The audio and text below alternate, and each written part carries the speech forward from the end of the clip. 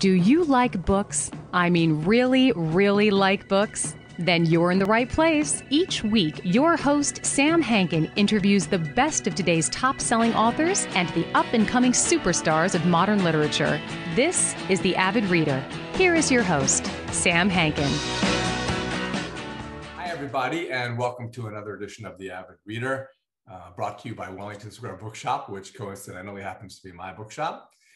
Today, our guest is Michael Spitzer, author of The Musical Human, A History of Life on Earth, which is kind of an interesting title because you wouldn't usually equate our entire lives with simply music.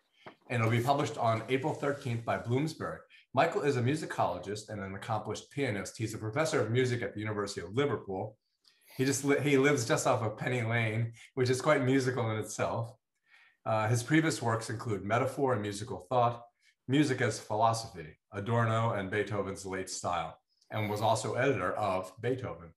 The Musical Human reminds us that music is the soundtrack, if you will, of our life, from before birth till perhaps the moment that we shed our mortal coils. But how is it our origin story? The fact that it's been over 150 million years since rhythm imbued us with a precursor of a sort of music? Was it the fact that over 60 million years ago, we hummed or thrummed our first melody? Or the fact that 40,000 years ago, we, Homo sapiens, created the first musical instrument? I guess a tool of sort. So today, as we all know, from our conscious beings to our subconscious, music fills our life. But has it actually defined what we are and how we comprehend that essence? And yet that crucial element of our essence, if it will, is oftentimes overlooked. So Michael tells us that story deductively from the global perspective and inductively from specifics outward, which is a great way to teach both the novice and master. So is music the most important thing we have ever done? Michael may say he thinks so. So let's ask him ourselves. Welcome, Michael, and thanks so much for joining us today. Thanks for having me, Sam. So first, and this is again kind of off the wall, at the end of the book, you provide us a note on the type, which I always love, and I love Garamond. And then I thought, wait a minute, the type is kind of the soundtrack of the book. And I thought of it as kind of an analogy, or am I all wrong? Either way you answer will be informative to the reader. Well, thank you. It's very hard to distill the message or the take-home meaning of a very long book, but let me start with why I wrote it. I was inspired by, do you know Yuval Harari's *Sapiens*? Yes. It's an extremely ambitious attempt. Well, it's a successful exercise in mapping our origin story. And what occurred to me, first of all, was where was the music? And how would one go about it, writing a origin story of music, given that Edison invents his phonograph only in 1877 and there's just no recordings before then. There's nothing analogous to the pigment on cave walls. And also what inspires me was that music allows you to go far deeper into time because animals are musical. And just looking around you today at what birds are singing or humpback whales, or indeed the pulse choruses of crickets, of katydids and insects. Music was there millions of years before humans, and in some ways, sapient music is just a footnote to nature's music. When did you first realize that music was an integral part of your life? I was born in a middle-class Jewish family, which hands on the great European culture of reading and respect for the classics and for Beethoven and Mozart. And for me, and it's a very personal experience, it was my connection with other people and with the cosmos. And it was so delicious. I knew I'll never want to do anything else apart from swim in this medium of sound. And I never left it. I just carried on, being a professor and a writer and a pianist. And what I want to do in the book is to pass on that love and that sense of encompassing relevance of music to everybody. Academics are often frustrated because we just talk to each other. Professors write books for each other. And yet the message we're telling is so burning and so universal. How do we get it out there? And having written several tomes of academic musicology, which nobody outside the academy ever reads.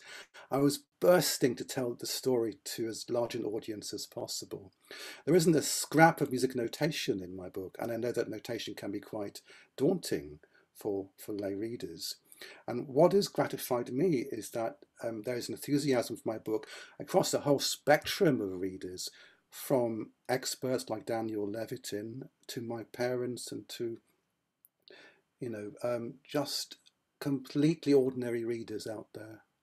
It's how it should be for music. The cool thing about the book is that, well, I had never heard Haydn's Surprise Symphony. And when I got to that note, I literally kind of like leaped. I don't know what the motion I made, but it did surprise the hell out of me. And you already told me it would. But then the thing that you do is all of a sudden I'm reading about Ry Cooder, yes, who I've loved since 1968. And so it's the breadth of the book that allows the novice to really have access to it. Whether you're talking about Gangnam Style, which who knew that would be in the book, or whether you're talking about Mahler's Fifth.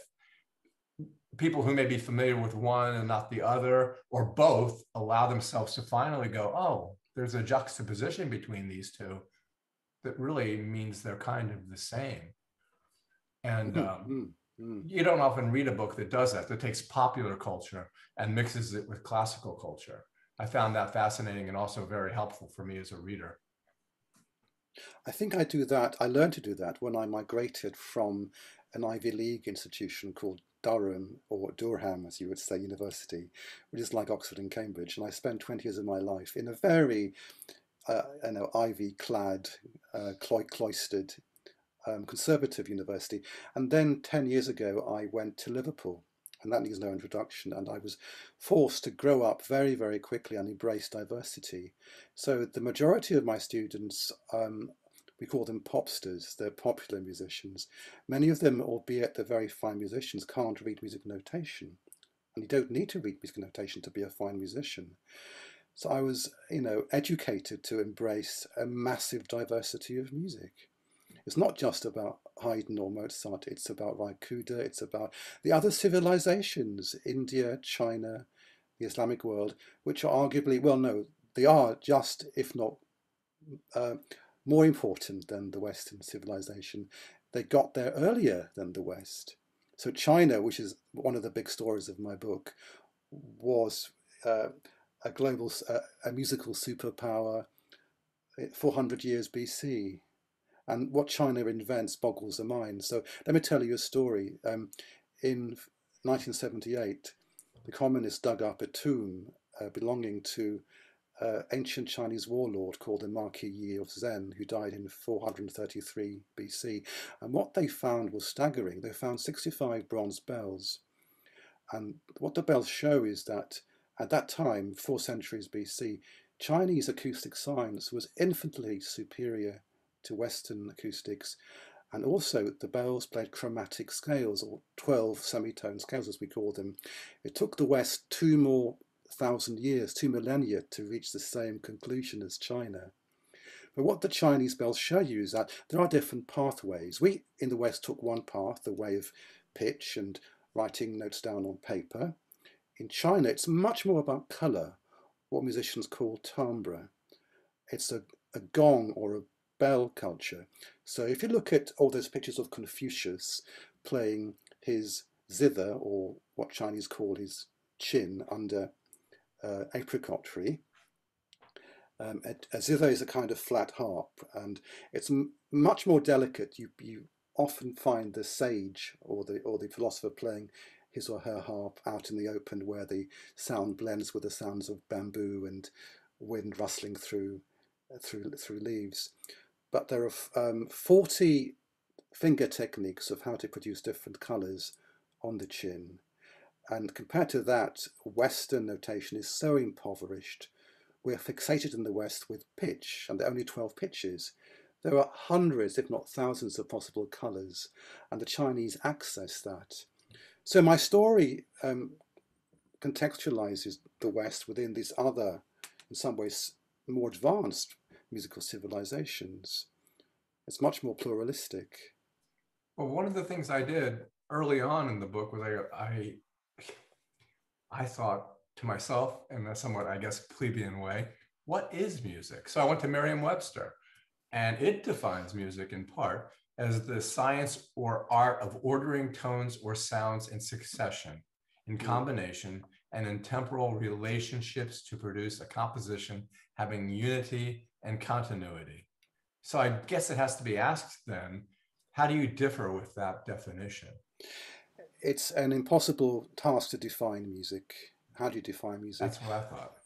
One definition which actually fails is organized sound. Why is organized sound not sufficient? Well, a train has organized sound. Your fan heater has organized sound.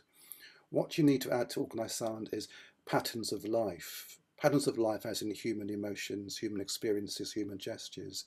When you mix that with sound organization, then you get music of all kinds. You can't pin it down to a particular style of music. So if you compare Raikuda with with a West African drumming dance, or with a raga from Hindustani music, they're all completely different languages, but underpinning them, a bit like a Chomskyan deep structure, you have this essentially what I call organized sound with motivation, organized sound with emotion and gesture and patterns of life. Well, not to stay with Raikuda too long, but the interesting thing you do with that, which goes to this very concept, is the fact that Raikuda to me would play the slide guitar, and back from when I went to Woodstock, that's what I thought he did, and that was the first time I encountered slide guitar, and it was amazing to me. But then you talk about, which I loved, like the Buena Vista Social Club, when he made a complete departure. And that was very interesting. And you thought well enough of that to bring it up and to discuss it.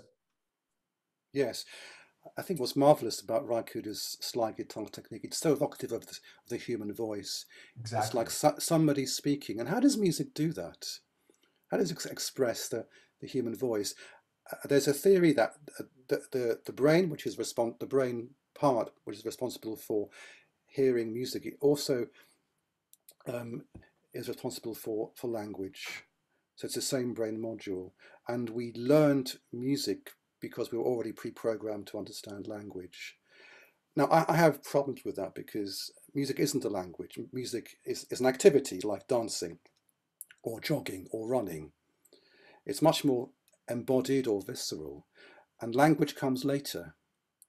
And one of the reasons why we, before my book, don't have a origin story of music is because it's been written by linguists, people like Jack and Dorff, or indeed Steven Pinker, who notoriously calls music no more than auditory cheesecake, delicious but not evolutionary beneficial to us.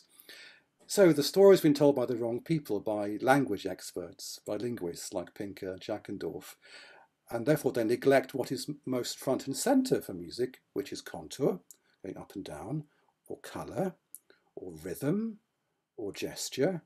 These are much more fundamentals of musical experience. And what music does, which language doesn't do, or indeed mathematics, there's this,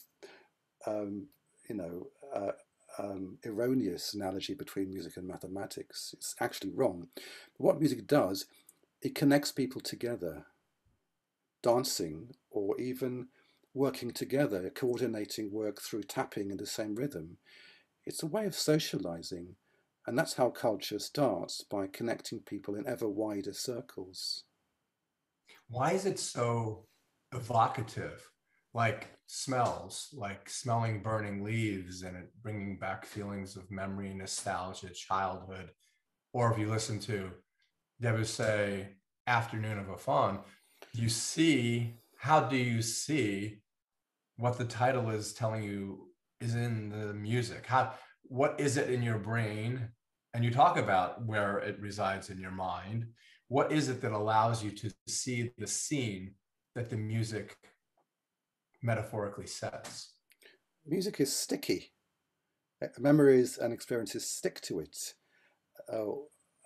It's the honey, they're playing my song phenomenon, that a married couple will be reminiscing in a restaurant, and when a melody or a song comes on, they'll think, yes, we heard this 20 years ago when you first proposed to me. And the reason music does that is that it accesses the part of the brain called the amygdala, or even deeper, the reptile brain, which comes lower and before the neocortex, which processes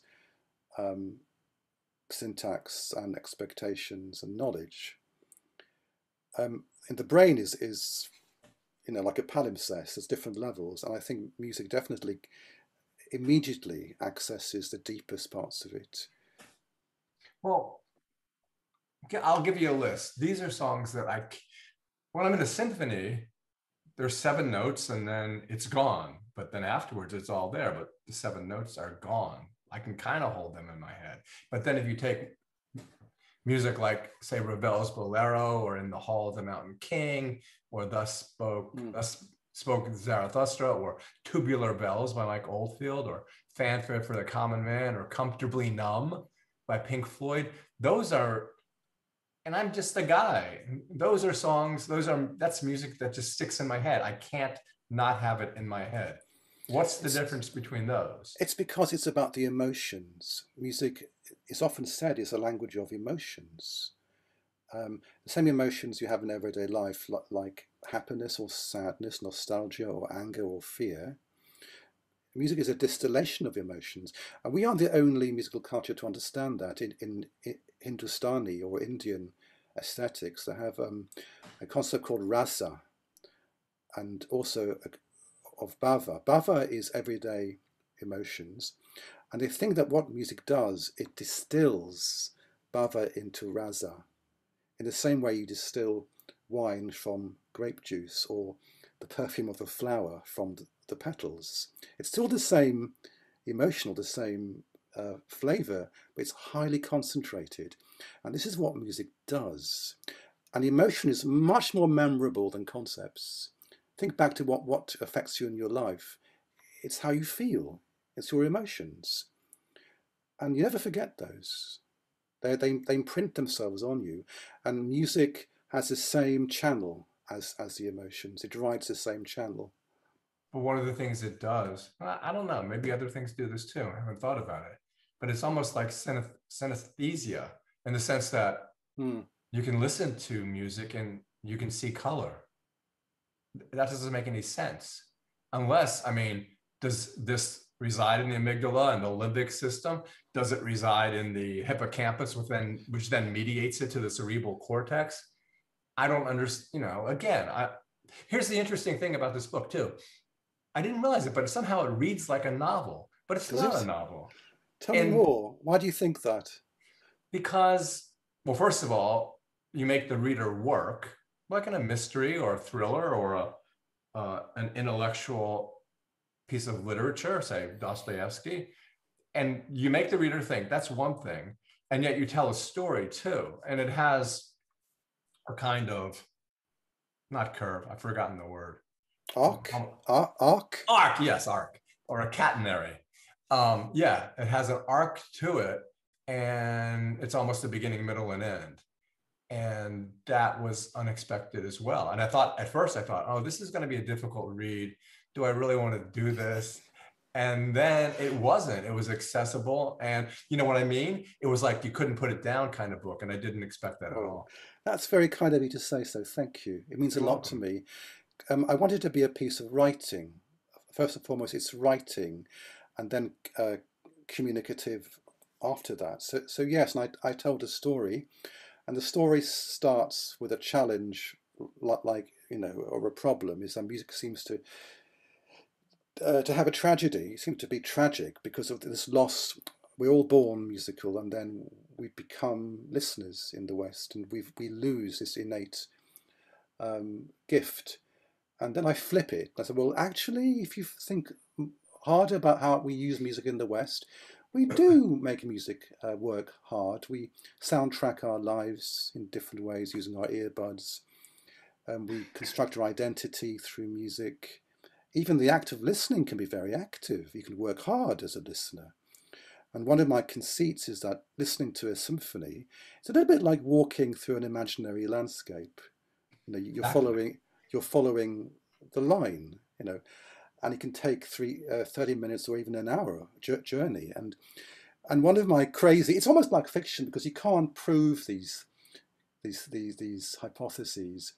My craziest idea is that the musical ape, and we're musical apes, we're walking apes, because 4 million years ago, the first hominin, the Australopithecine got up on her, and she was a she, got up on her legs and she walked.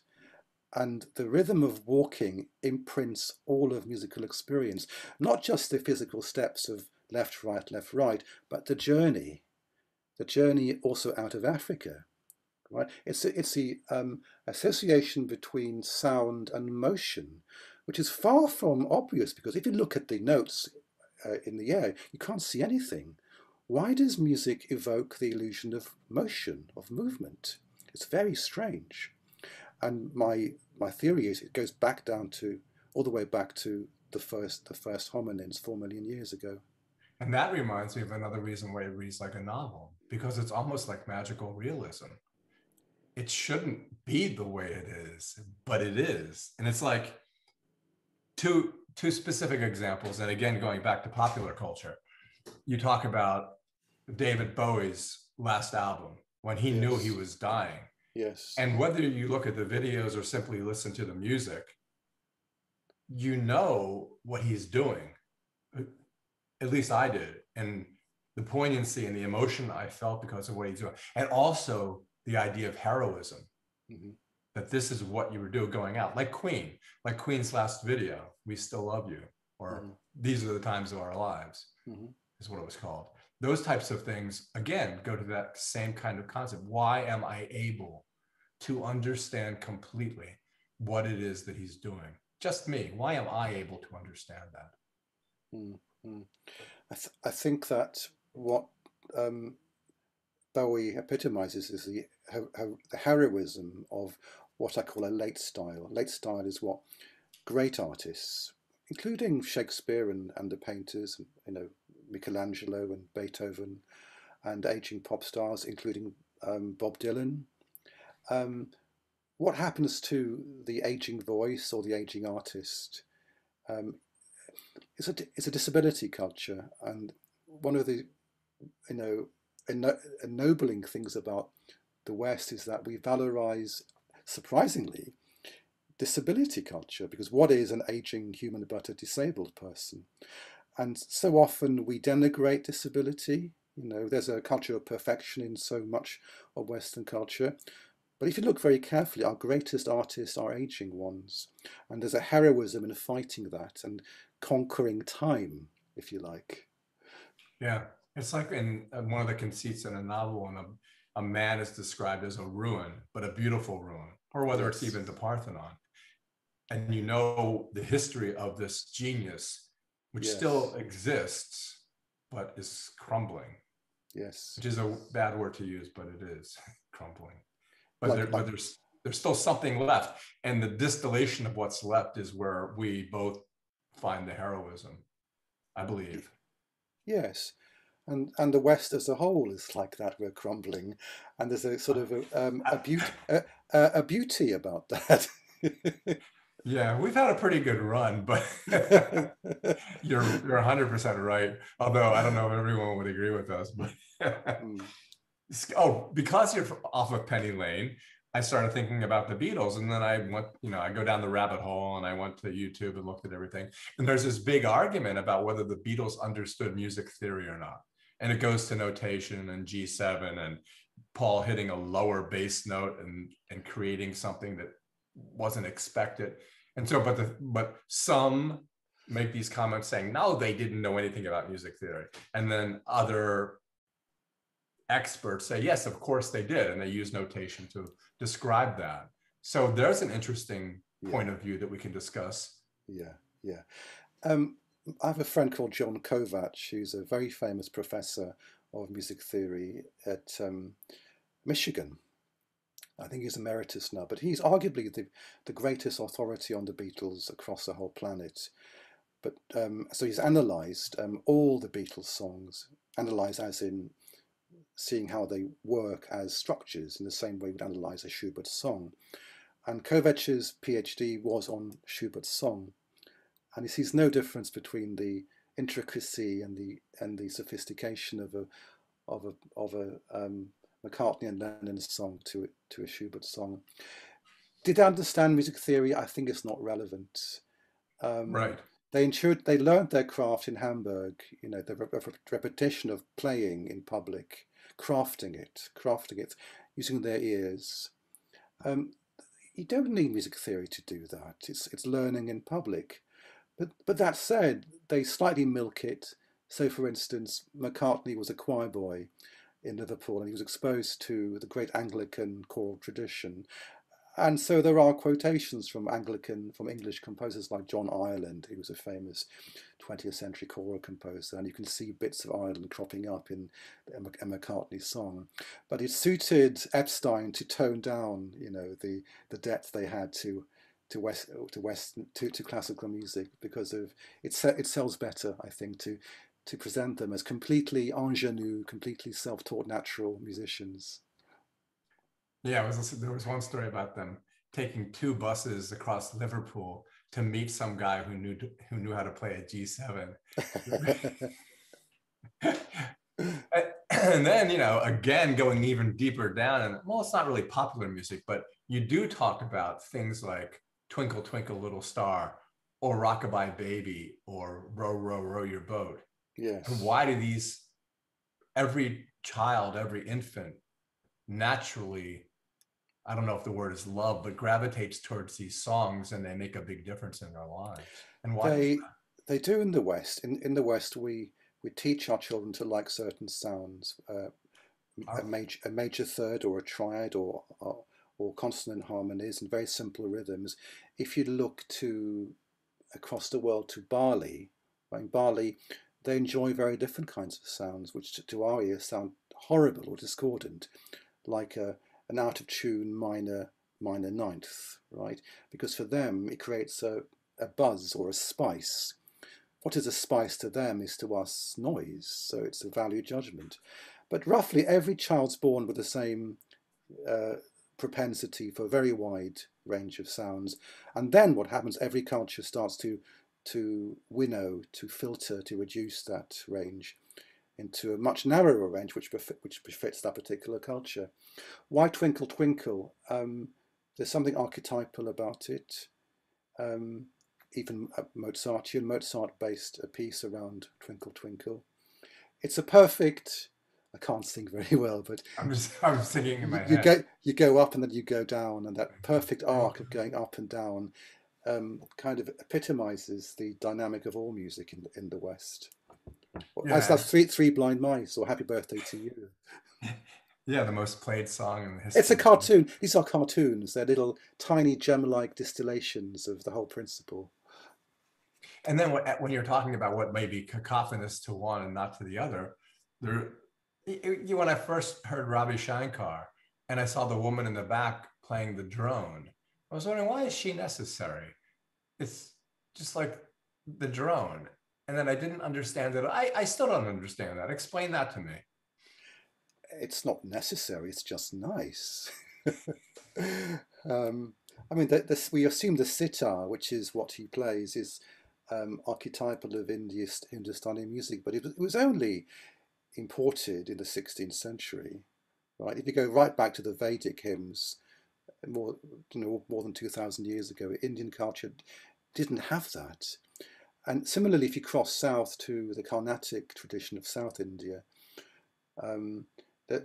they see themselves as older and more traditional. If you go north of Pakistan to Qawwali music, which is a lot more dramatic, Qawwali has a harmonium, like a little organ, which would have been anathema 1,000 years ago. But now it's unthinkable to hear Nusrat Ali Khan, a famous Qawwali singer, without the harmonium drone in the background.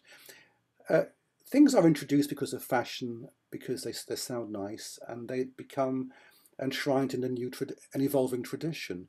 Traditions are invented; they're not pristine. And the further back you go in time, the more things are different. That's true. I remember George Harrison saying, "I've learned how to play the sitar in 6 weeks." And Ravi Shankar responded, "I've been playing it all my life and I still don't know how to play it." Yes, yes. That was great.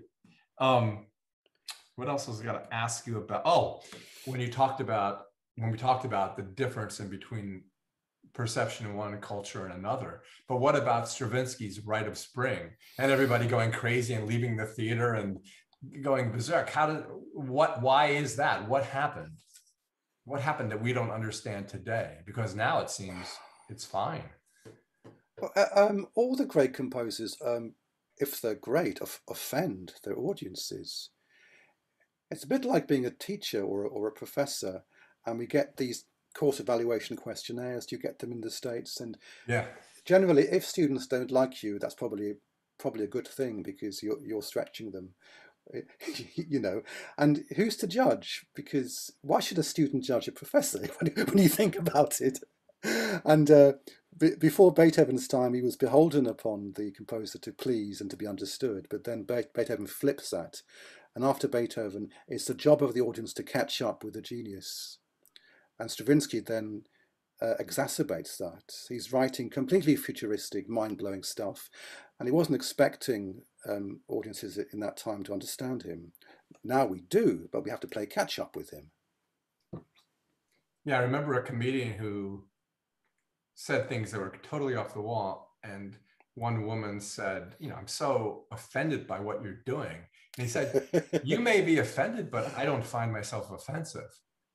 And it's very true. And Yeah. well, and that's what's so difficult about cancel culture now in the States, Yeah. is whether you cancel Dr. Seuss or whether you cancel Tom Sawyer or Huckleberry Finn, you're getting rid of a lot of things that have a great deal of value. I wonder if that happens. Sorry? I was wondering whether that actually happens in music, whether it's canceled. Well, as you may know, there are attempts to cancel Beethoven, cancel so-called, great white German dead music because of its association with white supremacy and colonialism and slavery. And the patriarchy. This is a very, very hot potato in the UK as well. And only this week, what's been making news is that Oxford University, is talking about cancelling its classical curriculum and throwing open the curriculum to everything. So it's a very live debate, and it's very easy to get burnt if you engage with this debate. All I would say, given that I'm on YouTube, is that that's true. You can't cancel history. What you need to do is to understand and reflect upon history. Well, it's like in America not taking down these statues of people that are now found to be offensive. I find that it's better to leave these things up so we can remember, even if it was wrong, what we were. Otherwise, what did you say in your book? History is just one thing after another, or something like that? One damned thing after another. Yeah, that's exactly right. Or as Henry Ford said, history is bunk. The other thing I found that I thought about when I was reading this as a novel was, so no one dances or yells at a symphony or straddles someone's shoulders and gets up on top and yells and screams. You wear a suit. You're very careful not to applaud between movements, or you become a pariah. Yes. It's a completely different manner in which you listen. It is.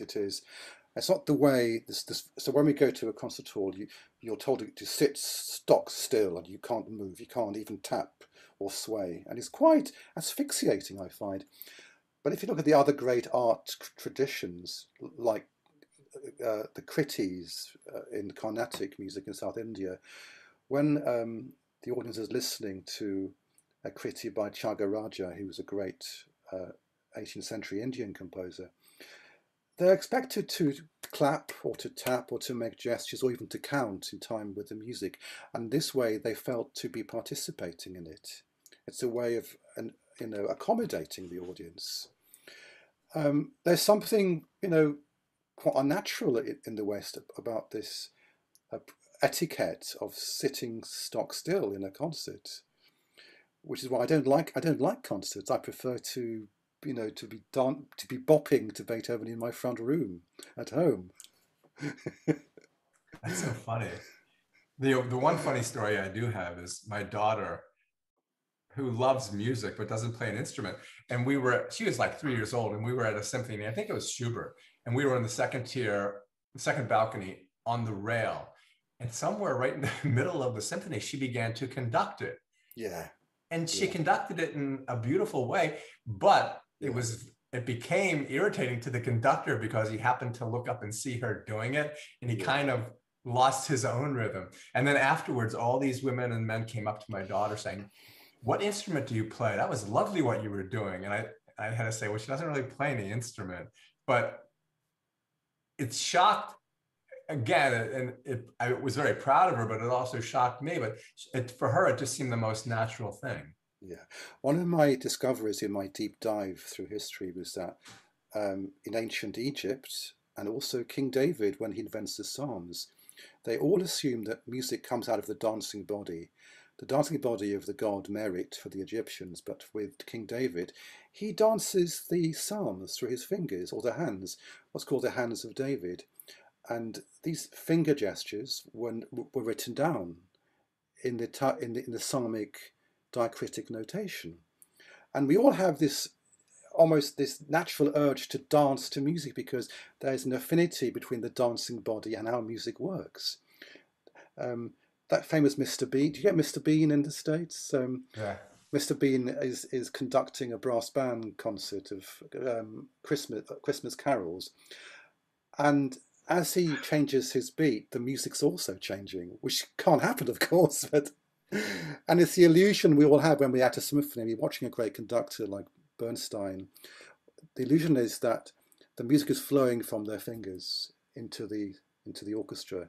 Of course, it's not happening because he's just directing them, but there is a mass illusion going on that the music flows from the body. And it's an ancient illusion too, and we all have it. We still have it. And most Americans don't understand, and I must confess, to a certain extent, I don't either, what the conductor is doing and what the orchestra is doing responding to him, especially when they're not looking at him. Yes. Or it seems as if they're not looking at him. Yeah. And go ahead. No, it's a necessary focus. If the conductor wasn't there, you'd miss them because it's a focus. If you're looking at the stage, you need that body, that moving body, to channel the music, to symbolize, to incarnate it, to symbolize it. It is, I would say, based on reading your book and my own, and bringing to the surface my own feelings and thoughts, that bottom line is music is magical. It's magic. It is. And I can tell you, after more than 30, 40 years of thinking hard about music, I don't understand it. I haven't even scraped the surface of this magical phenomenon. It's like Ravi Shankar. I really don't know what's going on. And what knowledge I do have just gets in the way. If I'm listening to something, I said, go away, knowledge. I switch off my brain and just experience it. Well, yeah, I know. It's like Einstein talking about genius. Genius is knowing that you don't know anything about something. And yeah, it's very true. And that's why it's so difficult. And that's, again, why I like the novel, because generally it's so difficult to understand the concept like this. Well, I have difficulty with math, and generally because of the notation. And it's really, there's a new book called Math Without Numbers that I just interviewed the guy, and it's very similar to yours because he never uses a formula in the book. No formulas, no numbers. He just talks. And so it's the same thing. It gives you access to something that you would otherwise not have a way in. It's like opening a door that otherwise wouldn't have opened, or like seeing through a glass darkly, and then someone takes a little rag and all of a sudden you see through to it. So that was, I'm not attempting to compliment or be sycophantic, but that's what the book did for me. Yeah.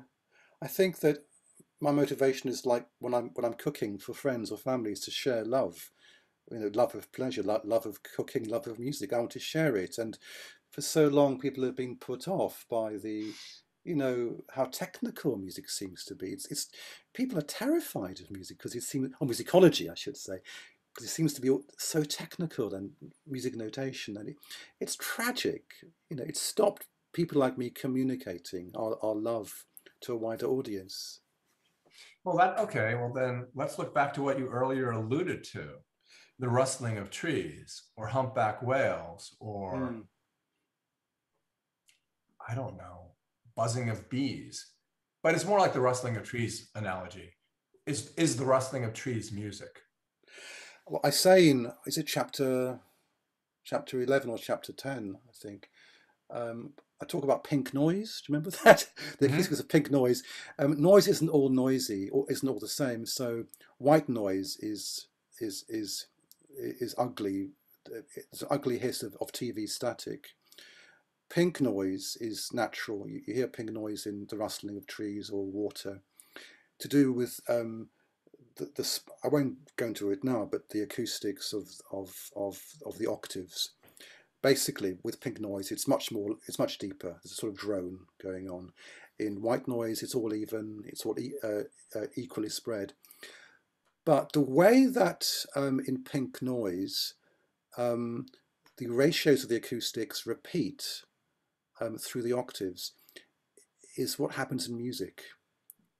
Music has this balance between being too boring, like a sine wave, or too complex, like chaos or Brownian motion.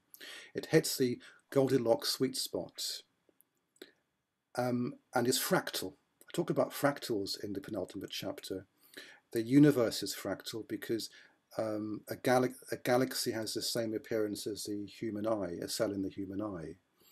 And if you look at a spectrograph, an acoustic spectrograph, you can focus in recursively and it all looks the same in music. Clouds look the same whether you're focusing on the entire cloud or a tiny bit of cloud. And music is an art of repetition. You know, you repeat beats, you repeat bars, you repeat phrases, you repeat movements, you repeat the symphony. It's repeat after repeat at rising levels. And it's the medium of repetition which we enjoy. It's like the language of the universe, and we hear it in the pink noise of nature, in the rustling of trees and the rippling of water. I I know, think because it's where we, yeah, it's just remembering the concept of the music of the spheres. We don't hear the music of the spheres, but it seems as if there is that. And also, yeah, if you're talking yes, about the Mandelbrot set or fractals, my brothers and I are in the building business, and we've never built one building without a water feature. Even my bookstore has a water feature. And when you were talking about the chaotic or the Brownian motion or fractalization, I realized is the water from my fountain, I listen to it every day, but I don't hear it. I don't know if I hear it anymore, but I listen to it. I may not hear it, but I listen to it. And so, yes, it's like watching a fire in a fireplace. yes, exactly, exactly. And yeah, I live in a house, for you wouldn't be old, but it's 1775. So when I look into the fireplace, I realize there's generation upon generation beneath me doing exactly the Mm, same thing. And mm. so with water, whether you're listening to a stream or the ocean or my fountain, why is that not chaos? Why is it randomness? It's not randomness either. What is it? It's always the same, but always different. It's fascinating in this way. It's always the same, but it's always endlessly different. And music is like that. So it's like not stepping in the same river twice. Yeah. I talk at the end of one of the chapters about um, Takemitsu, the famous Japanese composer, and Takemitsu is talking about um, a flute lesson he had with a shakuhachi master. Shakuhachi is a bamboo flute, and whilst he's listening to the shakuhachi master play, there's a hot pot bubbling in the background, and Takemitsu says, "Master, I couldn't tell the difference between your playing of the flute, the shakuhachi, and the hot pot bubbling." And the master says, "You have heard it correctly." Because in Japan, they don't differentiate between the sounds of nature and the sounds of art, the sounds of music, which we do in the West. One of our great failings is that we abstract ourselves from nature. Never more so than when we abstract what we call a note from a sound. Notes aren't sounds for us, but they are for most of the rest of the world. I know. I was thinking of paintings of Mount Fuji, and there's always a person in there, but he's little tiny. And then when you went off on Kurosawa, I'm thinking to myself, what does Kurosawa have to do with any of this? And then I listened and watched, and I realized, explain that. I can't explain it. You need to explain it. Well, Kurosawa's greatest film for me was Ran, based on King Lear. And it's the heartbreaking ending of Ran, where the blind beggar, who's the last survivor of this carnage, is finding his way on the edge of a cliff with his walking stick. And you think, well, is he going to tumble over the edge of the cliff or not? And they're playing actually a flute music by Takemitsu, the composer I just mentioned. Now, when I first saw Ran, it was many, many years ago, I knew nothing about Japanese culture or Takemitsu, but the sadness of the flute was audible to me.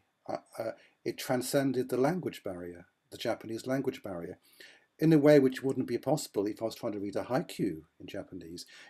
And that's the difference between music and language. To understand the sadness, say, of a great haiku, you have to understand the Japanese language. But to get the sadness of that flute music at the end of Ran, you don't. It's much more immediate. So I was talking about the immediacy of musical emotion from that perspective. Yeah, and because you're combining the film with the sound, it's like, I was thinking about that as well. What if movies didn't have soundtrack? What if John Williams didn't have the Star Wars theme? How could we watch even movies like John Wick or violent movies? How would we respond to those movies without them? And these composers are sought after because we need this person to do the soundtrack. Otherwise, the movie's just not going to work. And I wondered about that as well. And I thought that was a good question now, because we were talking about a movie and a song that's associated with the heartbreak of the film. Can you imagine Spielberg's Jaws soundtracked by Buster Keaton? It wouldn't be the same film, would it? Yeah, it put the fear of God into millions of people. It was the music more than the shark coming out of the water. Yeah. You knew something bad was coming, and there goes the magic again. Why is something bad coming? Because someone's playing an instrument. We underestimate the colossal input that film scores have into the film experience. Why? And I talk about this in the chapter about the evolution of sapiens from hominins, that before we had language, so 1.5 million years ago, there was no language. People communicated a bit like Tom and Jerry do in the Fred Quimby cartoons. The orchestra is saying a lot, all those gestures. These are animals talking to each other through gesture, and you only need a single word to know what's going on.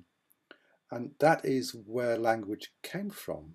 And film music today picks up on that. It's still doing the same job. It's non-verbal communication. It's like those old Looney Tune movies with all the animals in the middle of the woods, and they don't say anything, but there's this lovely soundtrack, and they actually have the instruments and they're playing them. We overestimate language. How much is really going on? Do you need words to communicate? No. You use expressions, gestures, just touching, just being with someone. Well, there's a Tom and Jerry new movie out. Now I'm gonna have to watch it and listen to the soundtrack. Yeah. Because my daughter just told me she saw it. And when you were talking about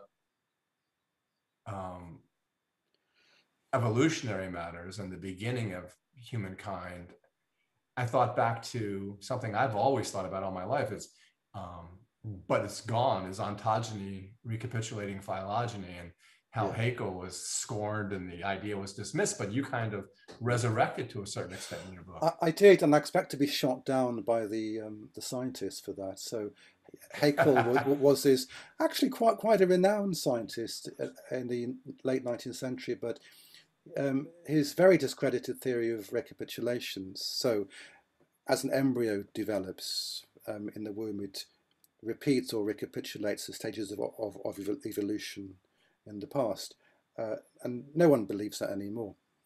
However, if you look at the human brain and emotion, it's certainly going on. So a baby is only capable of understanding very basic primitive emotions like anger and fear. And as the baby grows up and becomes more sophisticated, it understands social emotions like shame or jealousy, and eventually pride or hope. And that is recapitulating the evolution of emotions in animals. So reptiles have very basic emotions. Mammals have a much more diverse suite of emotions. Mammals can understand. If you're a dog lover, right? Dogs teach you about the primary colours of emotions. When a joy is happy to see you, or is whining because it misses you, or is barking with rage. It's not that similar.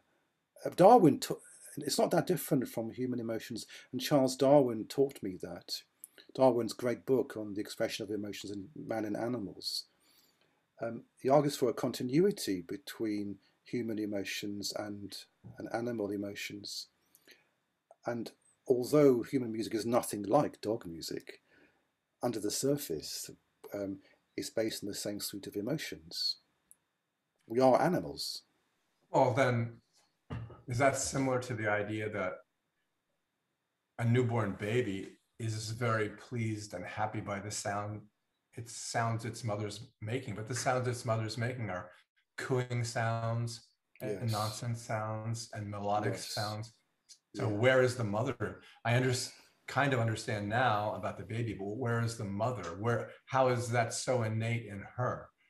I don't think it's necessarily the sounds themselves, it's the relationship between the two. And the sight. It's the bonding, it's sight, it's smiling a lot and nodding. The kind of games they play where each partner seeks to anticipate or to surprise the other. But motherese, as it's called, or infant-directed learning, primatologists think it was pretty similar to the kind of proto-language or proto-discourse which would have been spoken, I suppose, a million years ago. And in this respect, motherese is recapitulating, in Haeckel's term, proto-language a million years ago. Yeah. The thing about Haeckel is I always liked it because I figure if we had gills and a tail, pretty obvious. But that's just the way I thought. You know? Well, now you mention fish. I also say that there's a reason why we talk about music touching us. This haptic figure of speech, that we're touched, or we swim, we're immersed in music. It's like a species memory of when we were fish. So fish detects sound through its lateral line. It doesn't hear, it senses sound, the motions of other fish, the vibrations. And the lateral line became our organ of Corti in our cochlea, eventually. And we've kept that very, very distant memory of when we were in the water. Sound enveloped us and touched us. And music is a liquid. We swim through music in the same way. It's similar to, I was thinking about the mother and the baby, where the mother hides their eyes and then goes peekaboo, and the baby laughs. And I was thinking, okay, can I equate music to our sense of humor, to the concept of laughter, which is also musical? Yeah. My brother has a musical laugh. Yes. I'm sure Mozart was extremely funny. And Liszt. I mean, over and above the humor, there's a technique of comedy.